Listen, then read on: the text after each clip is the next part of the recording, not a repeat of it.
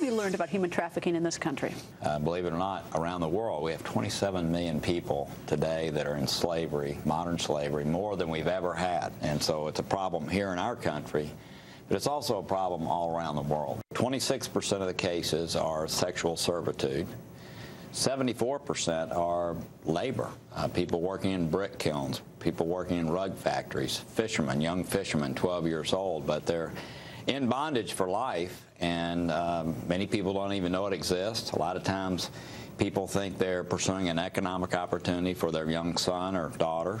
Some cases, like I saw, I know you were just in Southeast Asia and Manila, 15-year-old girl, 12-year-old girl, lived in rural Philippines area. Some man says, look, I can take you to Manila for the day, and the next thing you know, they're in sexual servitude. These are crimes of opportunity where people are doing this to make money.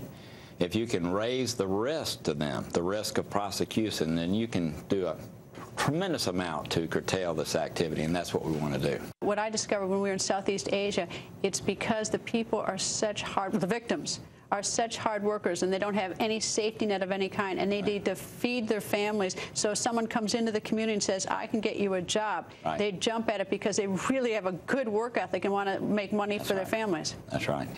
And in most of those cases, they end up loaning them money somehow bogusly. It's or they have to pay for the opportunity to have this job. They never get out from under that. So for a lifetime, they work for no wages. They work for just getting food daily. They're locked in and have no opportunity to get out. Tell me what it's like in the United States. Obviously, we're a country that still has those issues. We still have work to do, for instance, in the supply chain. We have companies here, for instance, that don't even know they're participating in it, but they're buying goods from other places. They don't know that downstream, the products that are being sold upstream to them and made upstream and given to them, those products in many cases are made by people who are in bondage. So, that's the same if you go in and you buy a T-shirt.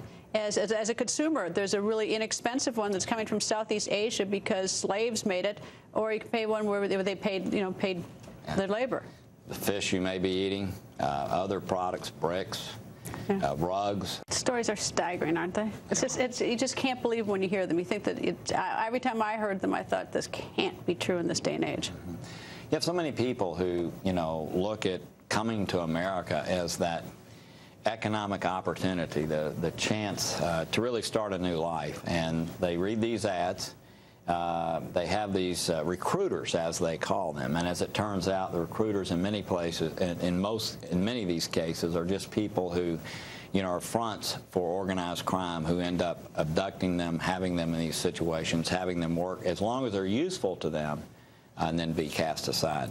Senator, good luck on the bill on this, because it's obviously a very serious issue, and even it's exciting that this is bipartisan, because I know that both sides of the aisle really care about this, and this is a huge problem. Thank you.